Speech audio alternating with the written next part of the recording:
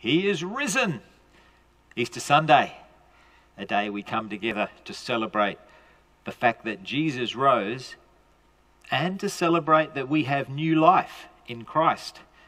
It's one of the reasons we have Easter eggs, and I love Easter eggs. Nothing I enjoy more than getting up on Easter morning, sharing some chocolate with the family, opening up the eggs, and when I look at it, I see new life. And I'm reminded that it's the new life in Christ that we celebrate on Easter Sunday. And when we think about the new life that Christ gives us, it is different from anything else we can experience in the world. What we are used to in the world, what we are used to naturally, is perhaps sometimes we get sick and then we get better. Sometimes we get so sick that it looks like that we are going to die and then we get resuscitated. And that's good, that's wonderful. We praise God for those things. But what Jesus gives us is spectacular, heavenly new life. We don't just get better, and we don't just get resuscitated. We get, as a gift from Him, new life. Brand new life. And when we think about the difference between brand new life or being resuscitated, we think about the awe, the wonder that comes with new life. We think about the possibilities and the optimism and the courage that comes with new life. You see, if we are just resuscitated, we go back to a previous life with all the problems and everything else that's trailing us. But if we have new life, we have a brand new canvas. If we have new life, we have a brand new situation into which we can live our lives. And that's the message of Easter. The message that Jesus died for us, not so that we could return to a life that is headed for death, but that we can enjoy brand new life. And some of the characteristics of this brand new life are something we all need, that we all hunger for. You think about Jesus' resurrection body, and when He came and spoke to the disciples, He showed them His scars, He showed them where the spear went in, and He showed them the nail holes, and He showed them where He'd been whipped, so that they could recognize who He was through His experiences. But Jesus' resurrection body had no pain. So the scars that He bore didn't translate into an ongoing effect in His resurrection body, in His new life. And even though the disciples could recognize Jesus, they could see that this was the Christ, this was the one who was crucified and died, His resurrection body was completely changed. Jesus was able to do things that a normal body could not. We remember when the disciples were in the upper room and they were all locked up and Jesus just appeared. You see, this is the type of life that God wants us to receive when we are with Him. God recognizes that while we're in this world, we're going to encounter things that are going to scar us. We can't live in this life without being hurt, without being pummeled a bit, without going through a few experiences that are going to give us skin knees, that are going to leave some marks on us. And some of those marks are deep, some of those marks are shallow. You know what I'm talking about, those things that sometimes we just can't get out the back of our mind. And Jesus says, I know that you have these scars.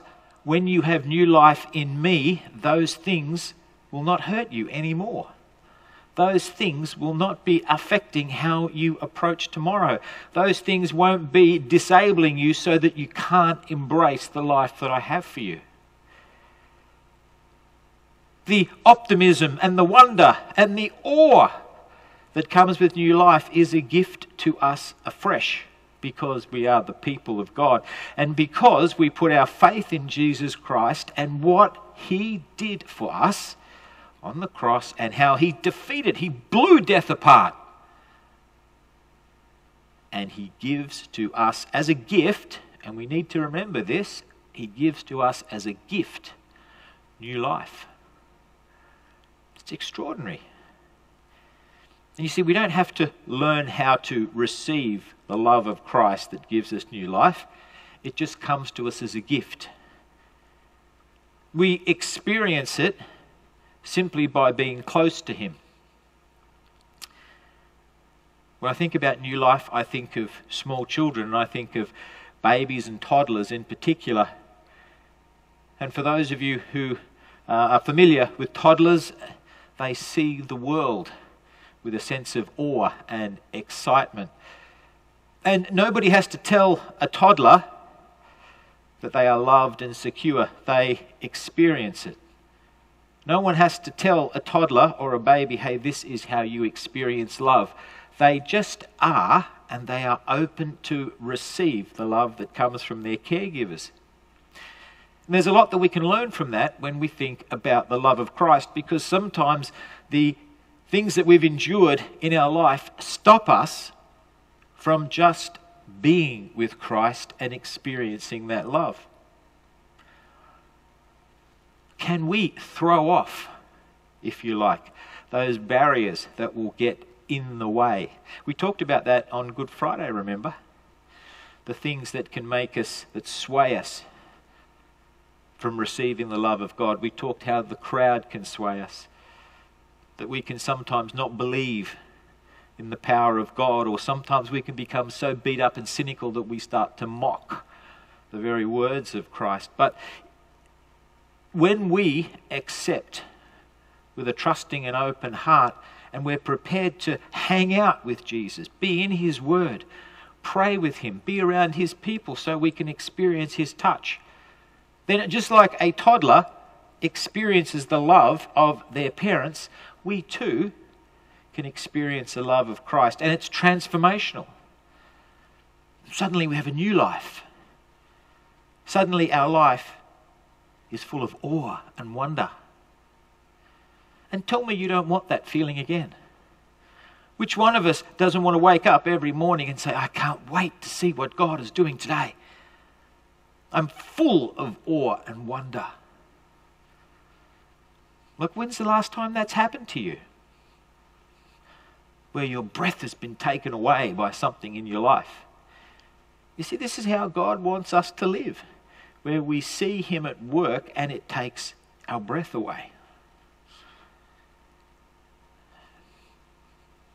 Many years ago, Connie and I went for a holiday. We went up to the Bungle Bungles in the Kimberley region, and it was a fantastic holiday.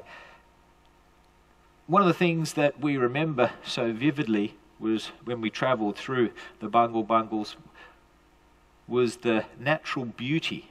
And as the sun moved over the sky during the day, they changed colours. And we stopped at this beautiful waterhole, and there were these magnificent formations that were reflecting, we believe, the glory of God. And right in the middle there was this refreshing pool of water. And it took our breath away, because we didn't miss the fact that this was, if you like, a symbol of God. We saw the awe, we saw the power, we saw the changing colours being the dynamic action of God in our life. And amidst all that harshness, there was this pool of refreshing water, and it really took our breath away. And we spoke to each other afterwards and said, isn't that what it's like being in the presence of God, where we live our life each day and we come up and the formations might be the same, but the colour changes.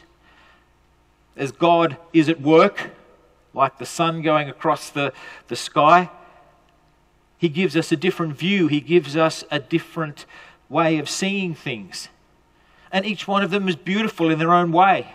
And we're not afraid of the different colour. Yeah, yesterday it was purple, today it's brown, the next way it's a yellowy colour. We look forward to what God is going to do, and we embrace that. And we know that we can dip into his pool of refreshment. We can dip in to those waters that the Bible say flow straight from the heavenly places. This is what Christ offers to us as his people. He offers us a new life. Not a resuscitated life, but when we rest in the love of God, we have a new life. An awe-inspiring life. A life that's full of wonder. And it's a life that's courageous and confident. If you look at those disciples, my goodness, they were a courageous bunch after they had new life. The things that would have affected them quite badly before, water off a duck's back. They were living in the love of Christ. They had a resurrection life. Peter suddenly speaking to thousands of people. The disciples walking in places that they would have been afraid to go before, telling people about the wonders of Jesus, doing miracles. They were changed and they were confident. They were courageous.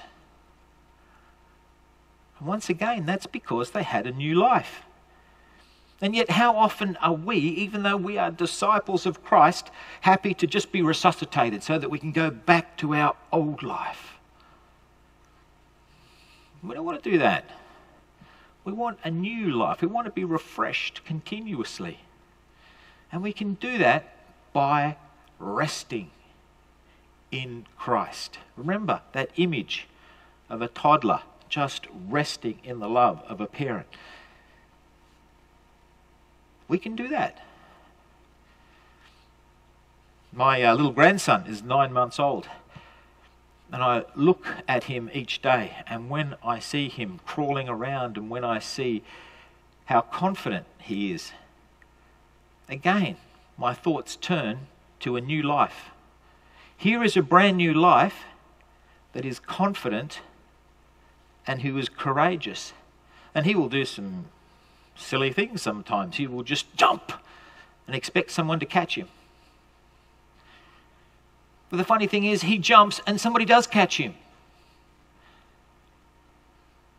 He'll go and explore stuff, and he will know that somebody is watching him, protecting him. He's not afraid to explore whatever's in front because he knows dangers will be pushed to the left or pushed to the right, and that he will be able to explore in safety. You see, that's a new life. That's a life that isn't burdened by hurt. It isn't burdened by experiences that have taken away that courage and confidence. And when we rest in Christ, we have new life, so that we can jump into the future. And we know that God is there willing to catch us. We can explore. We can grab this and we can grab that. And we know that the Bible says that God goes ahead of us and surrounds us on either side. He's not going to let us pick up a razor blade. He's not going to let us pick up something that is going to hurt us. He wants us to embrace life with a confidence, with a courage. And so this is his gift to us as his people. He doesn't want us to live timid lives. He doesn't want us to live a life that's less than everything that he's promised. And this is what's so exciting about Resurrection Sunday. Whatever circumstances we find ourselves living in, and of course, you know, these days the circumstances are a bit different. I'm not going to go into it. I've heard enough of it all the time. But it doesn't matter where we are, what our circumstances are, we still have the opportunity to experience new life as opposed to a life that's patched up. We have a brand new, refreshed life, not a life that's been resuscitated. So as we meditate today and we share our Easter eggs, and as we declare to each other that he is risen, and we think about his resurrection body, and we know the promise that comes to each one of us, that Jesus is indeed the first fruit, if you like, that we too, as believers, will have our own resurrection body. But even now, we have new life. Even now, we have in this life courage, confidence. Even now, we can move ahead seeing God at work, being inspired. And one of the things that has been fascinating for me over the last month, as the world has changed fairly rapidly, I can see the hand of God all around me. And it's funny, oftentimes it's in times of significant change where familiar things are removed that we can see God at work. We're not blinded by our routines. And I think that this is a real blessing for us as the people of God. Let's keep our eyes open. Let's live resurrection lives. Not lives that have just been resuscitated to get back to what we were doing. Let us go forward and say, wow, I'm excited about what you're doing, Lord. Wow, I can't wait to join what you're doing here with your people in your kingdom.